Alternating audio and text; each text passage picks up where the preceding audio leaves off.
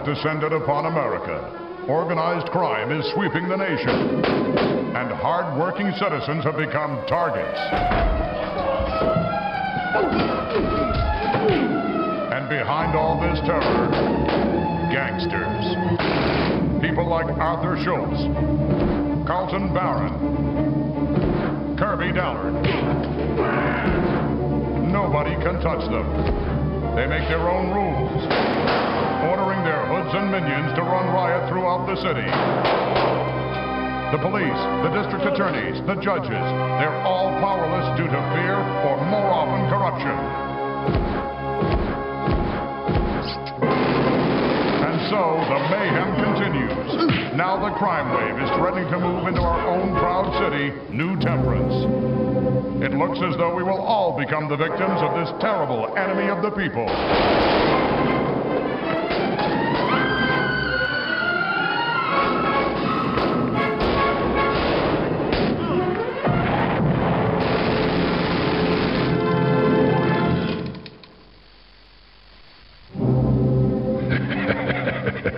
We've certainly got them scared down there in New Temperance.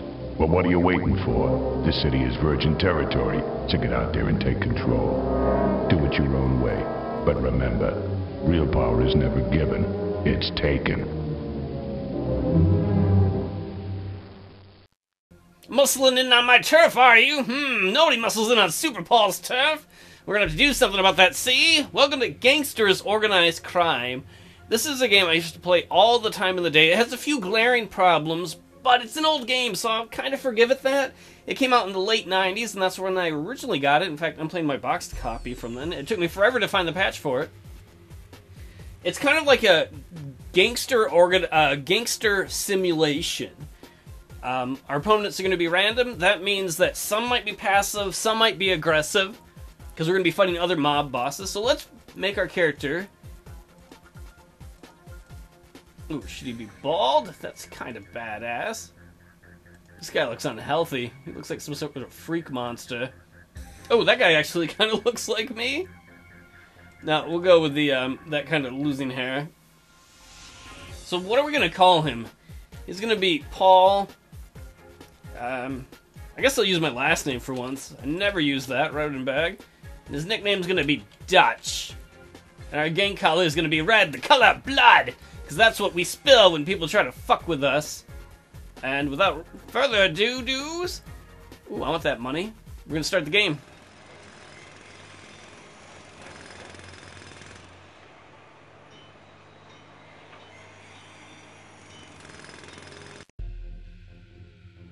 This is the main planning screen here with the New Temperance times. This is the diplomacy screen. We'll get that at the beginning of each week. And that tells us what the other mob bosses think of us, basically. There are 3 other mob bosses. Swan Murdoch, he's at a ceasefire with us. Spider Towson, he's at peace. And the Devil Chi, he's at a ceasefire with us. Gang warfare comes to town. City in corruption. Scandal as Prohibition takes hold. So it's the New Temperance times, and we're in New Temperance. This is the city. This is our headquarters. Wherever you see the little gun with the red circle around us, that's our headquarters. We'll zoom out as much as we can. And just kind of look around. We're on the southeast side of the city. You can see there's an FBI headquarters there. The money sign thing's a bank. I believe that's the post office. There's a hospital. There's the docks. There are warehouses. There's the police station. There's City Hall. And somewhere around here, I think that's the Union Building right there. Somewhere around here, there should be the courts. Whatever. We'll find that later. I believe that's a radio station there. All of these matter, because some of these buildings have benefits or negatives. Oh, there's a department store. So we're going to go to diplomacy rating. I was just telling you about the other heads. Basically, you can win this game one of 3 ways. One of the ways is you destroy all the other mob bosses. If you kill them off, you win. The harder way, and like you get more points doing the harder way. The next hardest way is to become mayor. You run for mayor and you win. And the hardest way to win is to go straight. Basically, it means you get enough money in businesses where you can quit being a crook, but you can still be rich and make money. We're going to look at the other leaders. Ooh, it's a lady. What's her name? Maeve Swan Murdoch. She's at a ceasefire with us, and we pick ceasefire with her too. We can change it. We can be aggression, war, peace, or alliance. In fact, we're going to go to peace. We want peace. James Spider Townsend, he wants peace, we want peace. And Cal Fang, the Devil Chi, we're going to want peace too. So we can see there's the green, the blue, and the orange gangs. Down here are unattached gangsters. We don't know of any yet. They exist. And then snitches, which are correspond with the color of the other groups. And then here is us. We're red. We already saw the news. So let's go to the map. A second, I'm going to just explain a few basics of the game. We're going to kind of zoom into where we are. One of the big basics of the game is territory. So if I click on the territory button, this is our territory right now. As the game goes on, us and the other rival mob bosses are going to be contesting each other for gang territory. And basically you control territory either by directly owning it or by having control of it in that you're extorting them and making them pay you money. Right now we only control this city block here. We own it. It's a front building, and it's run by our man Fidel. We have profit for it, how much value it is. And then the center square, you can see like all around here, that's the tenement block. The center square is where our office is. So if we click on the office, there's me, Dutch, and how much money we have. If we click on one of the buildings near us, this is another tenement block. See, Amelia runs that place.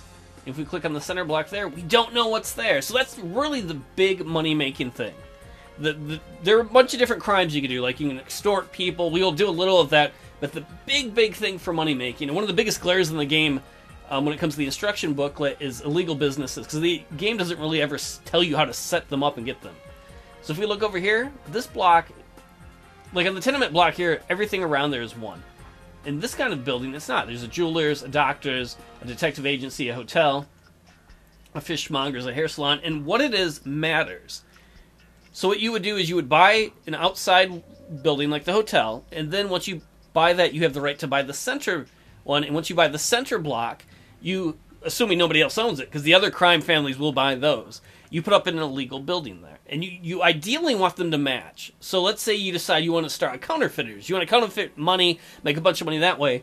So you're going to want to have a front building that would work with that. Like a bakery's not going to work so well. They're going to be like, why are you bringing in lots of paper and ink? But if you bought like a stationery store, then that would make sense. And that's going to matter later on when you see cops.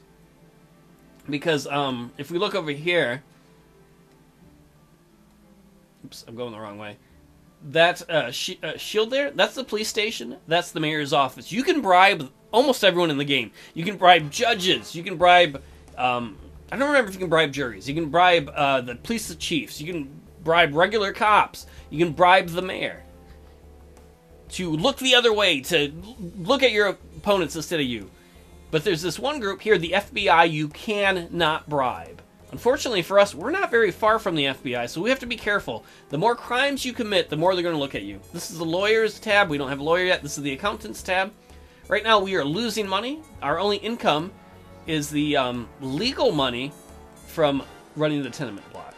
So right here, we have our First Lieutenant Elijah the Hawk Stedman. We can totally, I believe, rename him, can't we? Oh, maybe we can't. I thought we could. He's got something that works for him, which is Chaisley Lightning Clifton. And we're going to want to give him more people. Basically, this game works by having lieutenants do things for you. So we have a few other people. We'll click on them. They all have individual skills, too. If they're going to run a business, organization and business matters. If you're going to blow people up, explosions matter. If you're going to do extortion, intimidation matters. So we're going to move you to this group. What are you good at? Ishem? I'll call you by your nickname. Twister? You're good at intimidation? Good. What about you, Andrew? You're good at fists. Oh, that's good for intimidation, too. So let's see if these guys have any weapons. We have 5 pistols and 3 explosions, or explosive devices. I don't think I want to give those to them. Do we have any vehicles? We do have 1 vehicle. We're going to let them use that. Now, what we're going to have them do, if I can remember how to get out of this screen. There we go. Is we're going to have them extort. We're going to have some more violent crimes happen soon. Actually, we're going to have them do 2 things.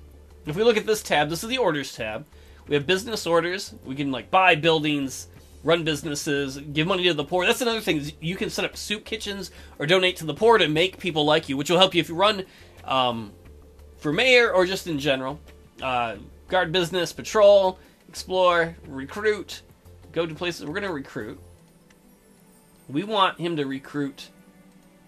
Basically, we want him to recruit some more thugs. We'll have him do that himself. Well, basically, he'll decide who does. And then we're going to go to extort. And we're going to have him and his lackeys extort from these blocks around here. Man, the FBI is right fucking there.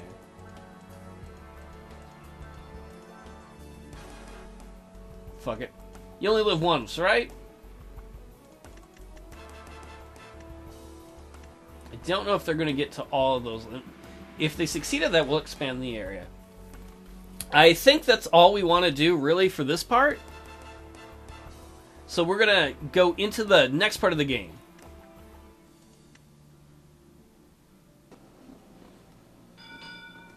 This is kind of like the RTS part of the game.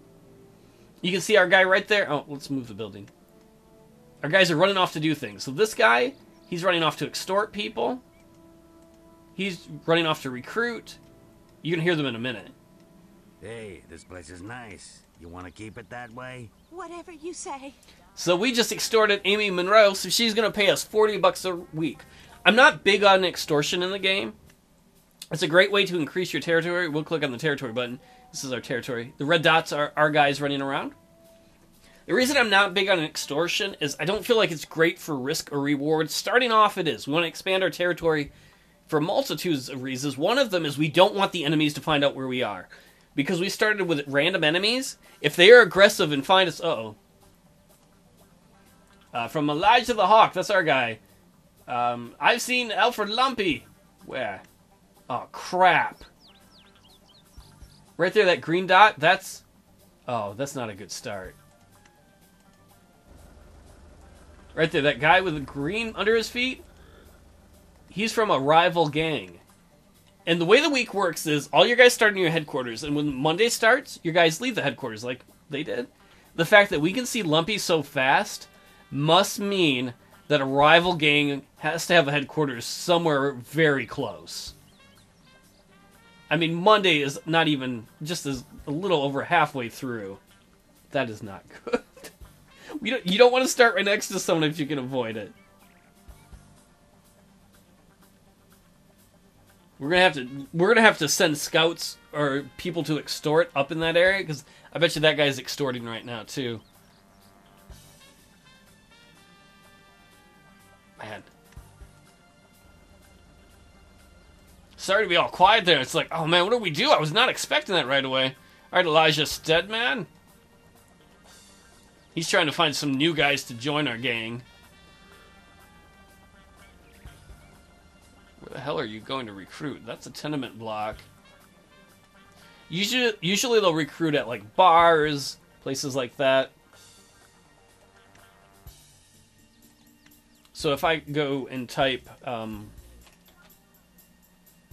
forgot what kind of buildings I sent him to. Oh wait, no, there aren't going to be bars. I forgot, not bars, because bars are illegal because we're in Prohibition era. But there are milk bars. Oh man, the cops are at that one right there.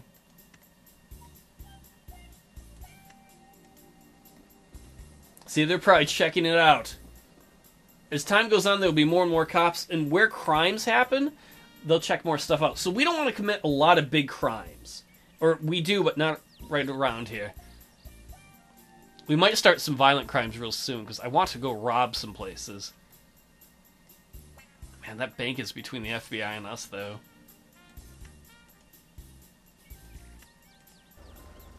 Alright, so let's go find out where our guys are.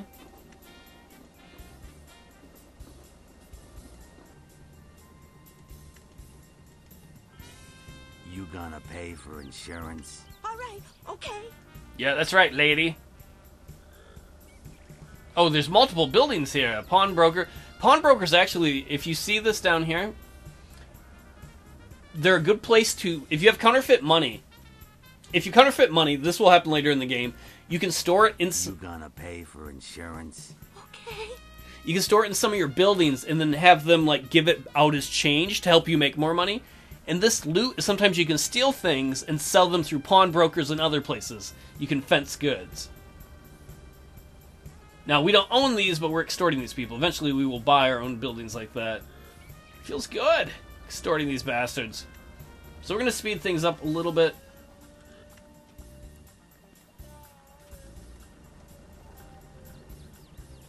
Usually the first week is pretty, it's pretty calm. Usually there's not a hell of a lot of violence. We're definitely going to have to look up here, though, to see if we can... Who was the green one? I think that was the lady.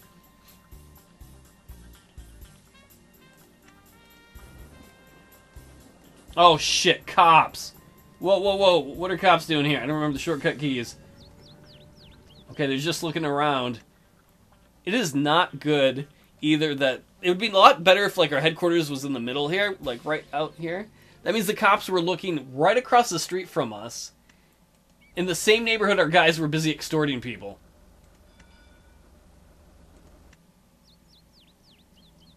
God, I don't want this to be a short LP. I'm a crime lord! I'm freaking Dutch! Super Dutch, Paul! Give me some wooden shoes and a windmill! Put all my enemies on the windmill and hang them from it. Yeah, it's cool. We'll give them just enough rope so that when the windmill part comes to the ground, like the low part, they can touch the ground and be like, oh, I can breathe, and then it's going to pull them back up a little bit. Ah! It'll be terrible for them. That's the thing, right, about being a gangster, is you gotta be an asshole at times? I think so. Alright, let's speed it up and get right back into the, if any messages happen, we'll slow things down, but...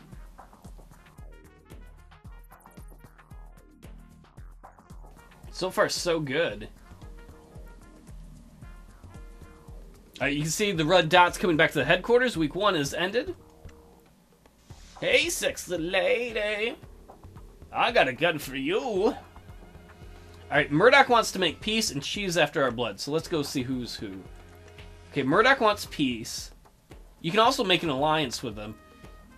Man, she's fucking close. We might ask for that. And then she wants to go to war with us. Holy fuck, that's not good. Alright, let's go to the reports. The Hawk says he completed recruiting people and extorting those areas. So why don't we look at some of them? This lady's paying us $500 a week? Hell yes! We might lower the extortion rate, though. Alright, Elijah, who did you hire? Is this it? Are any of these guys really fucking smart? Oh, damn it, dude. We need somebody who's smart. We're gonna hire all these guys to our, basically our work pool right now. So, let's see, we promoted TikTok. Now let's give him some men. No, I want people who are good with firearms and intimidation. Fuck it. Well, that's what I can rename as the team. These guys are going to be violets. That doesn't look like a V. I need to go back to gangster school. Violet Squad. And there's a reason why I'm calling them Violent Squad, which we'll find shortly. Alright, Elijah, we need you. Alright, okay, that's where you saw Alfred Lumpy. They're all right up in here. Shit. Alright, let's look at our territory. This is all in our territory now, so we're going to have him collect the extortion money for that area.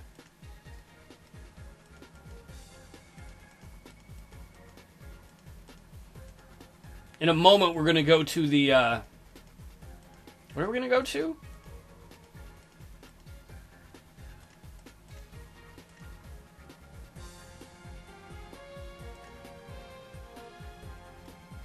And we need him to recruit people. Oh, man. We need to explore, too. But, you know, recruiting is more important at this point. Ooh, that's the labor exchange. That would be a great place to, try to recruit people. We're going to have to wait to explore up here. Like, I want to do that right now. I really, really want to do that badly, but I think that needs to wait. So the reason these guys are Violent Squad, we're going to give them some guns. We're going to give them 4 pistols. And, oh man, can we take the vehicle from you? Can't handle that much. Alright, Elijah, don't worry. If we look at our accountant's spreadsheet here, we made 336 in the last week from our legal stuff, which is our tenement building, our apartment building. We made $3 grand doing extortion. That's pretty fucking good. You know what I do want you to do, Elijah, though? Is one of the problems later on is people can get mad at us and try and report us to the cops for extorting them. Is we're going to adjust everybody's protection money here. The reason I'm doing this is I want them to be... I don't want them to be too mad at us. We're extorting them. We're threatening them. We're going to lower that down to about a quarter. So they'll be paying us a low extortion rate. We'll make a little less money. But the worst problem is if you don't do that... Not that you have to do that. But let's look at this doctor here. Edna. Sooner or later, she might get angry and be like, I'm not going to pay you anymore. And then your choice is either let her do what she wants, and then nobody's going to pay you, or you go beat the fuck out of her. And then cops and all that. Alright, where was the... Okay, there's a large bank here. Let us buy a car. What can we afford? Roadster? No, we're going to buy you a truck.